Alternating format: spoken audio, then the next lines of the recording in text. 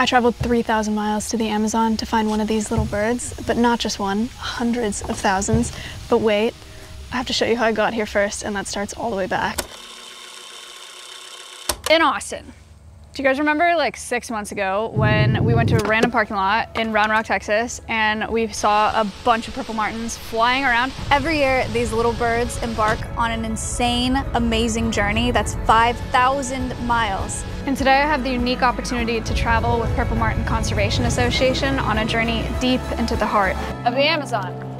We're on the Negro River right now, looking for purple martins as they flock in the hundreds of thousands in their non-breeding range, which unfortunately their non-breeding range for us today is really rainy.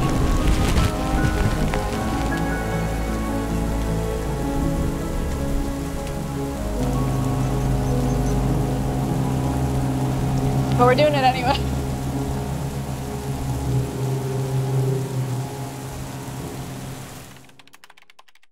Purple martins historically would have nested in woodpecker holes in forests and trees. Prior to European settlement, they nested also in indigenous communities where they would hang hollowed out gourds. That was a tradition that was established prior to European settlement. And westward expansion and European settlers came, took on the tradition of putting up these houses for purple martins, but at the same time were clearing forests, and they introduced a few invasive species, the house sparrow and the European starling, and those also compete with purple martins for secondary cavities, these woodpecker holes to nest in.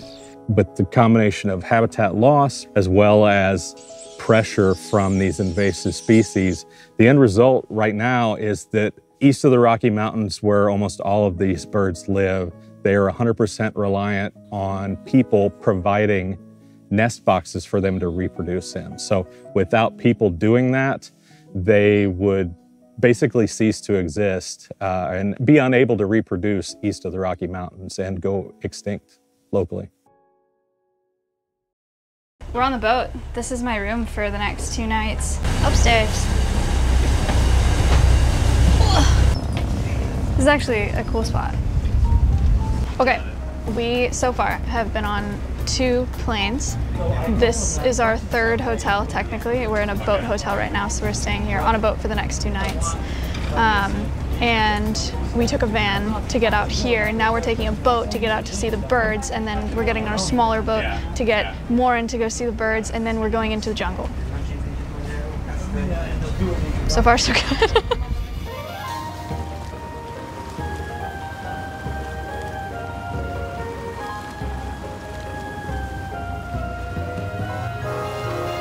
We are waiting to get on a boat to go to see the purple martins for the first time. Apparently they flock by the hundreds of thousands. We gotta get on a boat to go to their island to see them.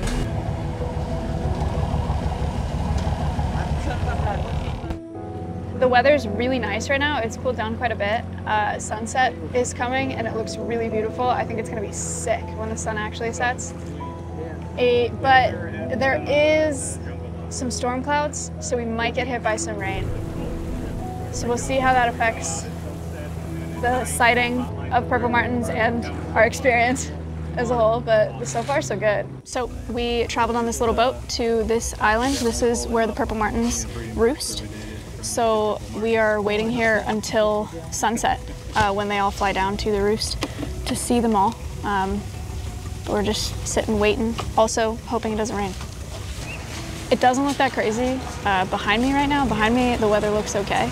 But if you turn around and look the other way, it's not looking very good.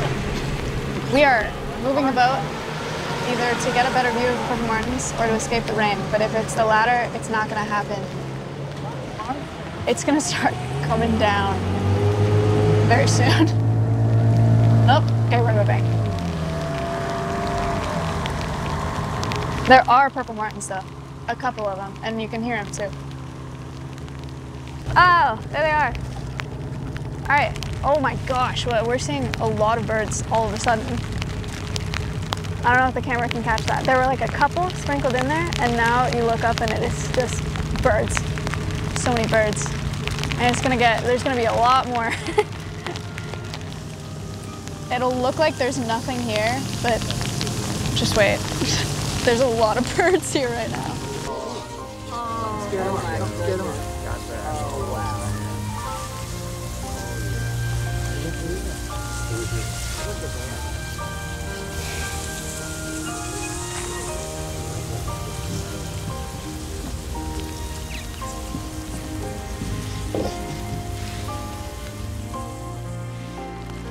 So apparently, normally they'd be in the air for much longer, like 30 minutes, but because of the rain, they're coming down a lot faster.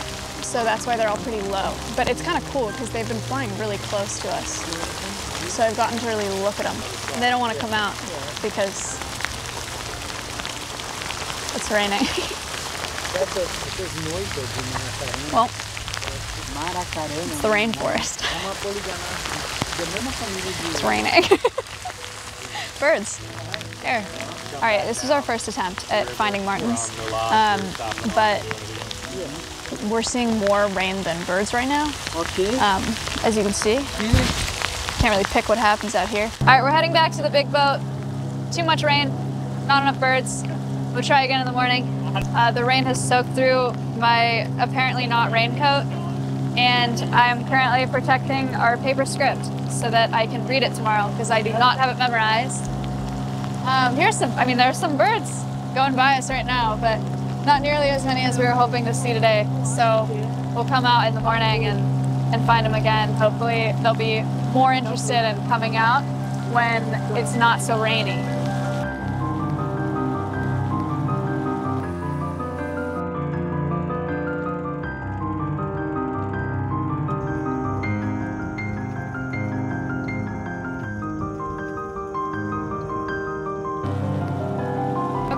So we went out today to look for the birds. We got rained out, as you probably saw. It was sick. It was a 10 out of 10 immersion experience. But it was bad for birds because they didn't want to hang out because it was raining. So our plan now is to go to sleep on this boat and then get up and hopefully see more of them and hopefully not get rained out. And the script made it, by the way. It's like a little messed up and a little floppy, but they're drying overnight. My folder, but he'll be fine. Don't worry, they'll dry overnight. It'll be great, easy peasy. And tomorrow we'll find birds and it'll be great, easy peasy. We had dinner and we had cake and it was great. That's all I have to say. Good night.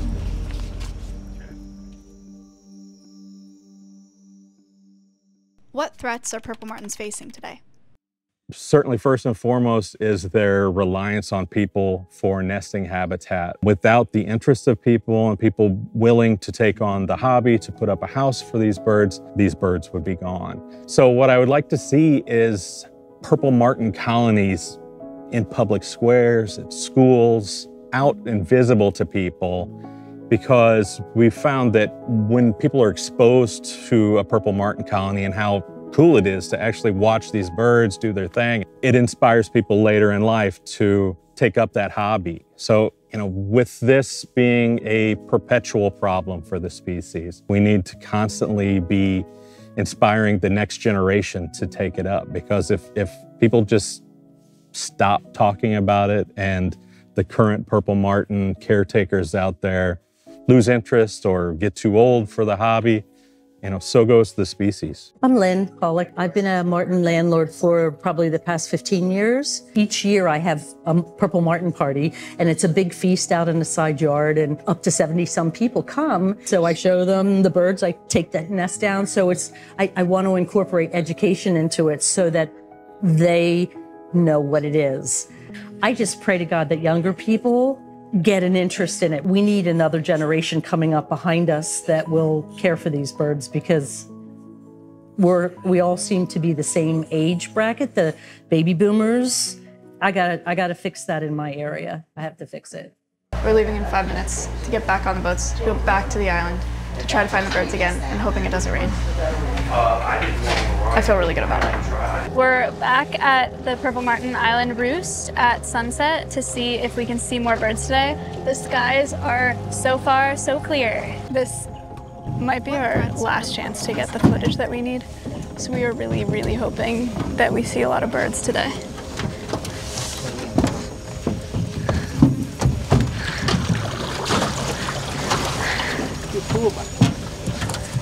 We have a lot of the script left to film.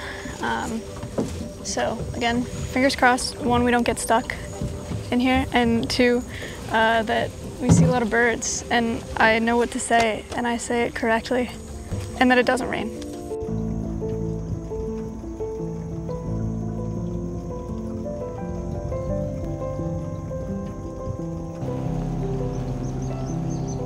We're at our location for seeing martins right now. So now we're just waiting for them to come out.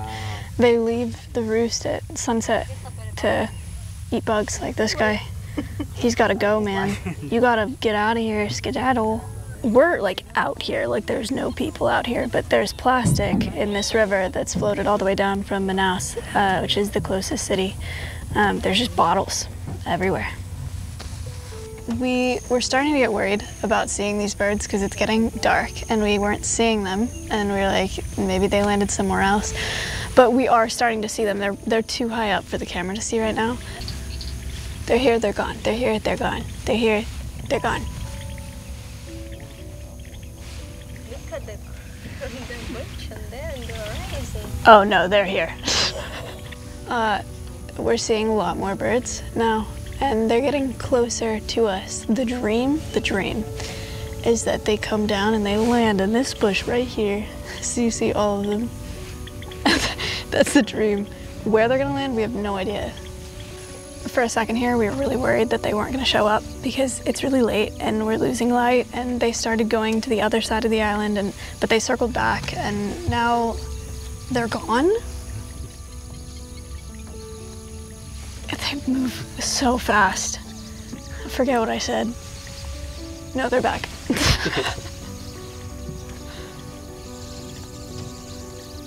Last year, they had 300,000 purple martins in a roost out here. I have no idea how many birds this is. You can try counting them if you want, but it's a lot. They're aerial insectivores, so they're coming back to their roost for the night and eating a bunch of aquatic insects, eating a bunch of bugs and stuff as they're flying around. And every single one of these birds in the sky right now came from somebody's backyard in the United States, everywhere east of the Rockies. These birds are entirely dependent on artificial nesting that people provide for them. So all of these birds came from somebody's backyard in the US, and now they're here for about 2 weeks until they molt, and then they make a 2-week migration back to the States. It's crazy to see this many in person. Purple martins have lost 25% of their population in the last 50 years for lots of reasons. One of them, they compete with invasive species in the US, European starlings and house sparrows for nesting. That's why they have to get artificial nesting provided by humans. Pollution, pesticide use, again, they eat insects. So pesticide use with insects, and then the use of mercury for gold mining in the Amazon bioaccumulates in these insects. They eat them, they get very sick. Climate change.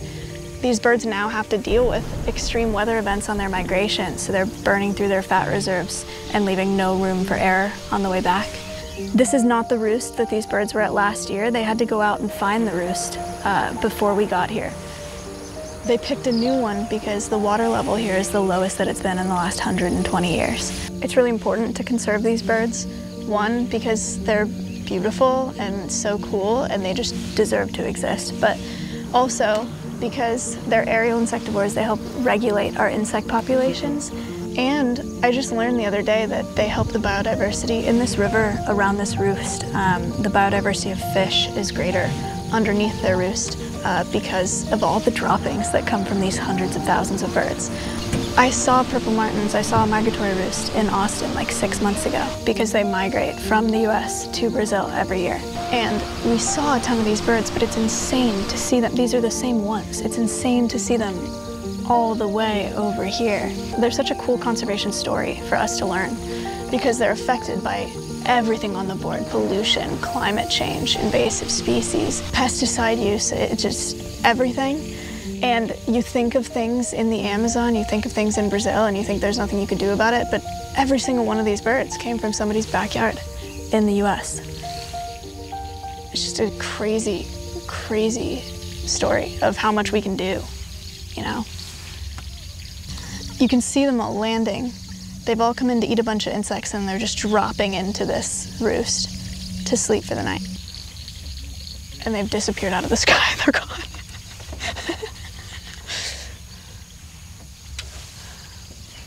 Well, that's it. So one of the reasons I wanted to make this video is because I've done work with Purple Martin Conservation Association for a few years. It's just a really, really cool conservation story, and there's a lot for us to learn from these little birds. They tell a really, really big story, things you can do to help them. You can put up Purple Martin nests in your backyard in the US. Check out more info on PMCA's website about that. Planting native plants to help with insect populations, avoiding pesticide use to help with insect populations because that's their food, conserving the Amazon because this is their habitat, or their non-breeding range. So eat less beef, consume less, reuse more, and go support PMCA. They've helped a ton with making this video and they do such important work for these little birds, and they are the future for them. So if you want to see them stick around, go give them a follow and a donation if you could.